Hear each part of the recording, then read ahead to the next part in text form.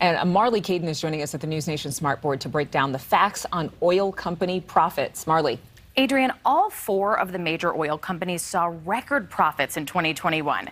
But this story is more complicated than just those earnings statements. Let's talk about ExxonMobil first. In 2021, this was their record profit of $23 billion. But it came after they lost $22.4 billion in 2020 because of the pandemic.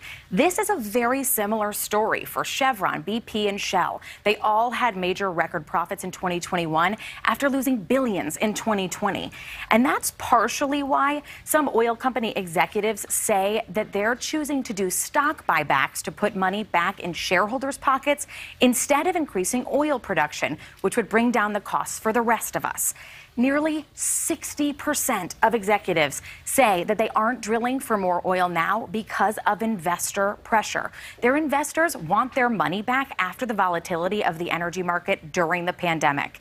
And as gas prices continue to soar, SEC filings from the largest oil and gas companies show they've collectively completed $45.6 billion worth of buybacks since the start of last year. Adrienne? All right, Marley, thank you so much for the numbers there. Now, thank you so much for watching. Make sure to click on the red subscribe button below so you can get more of NewsNation's fact-driven, unbiased coverage.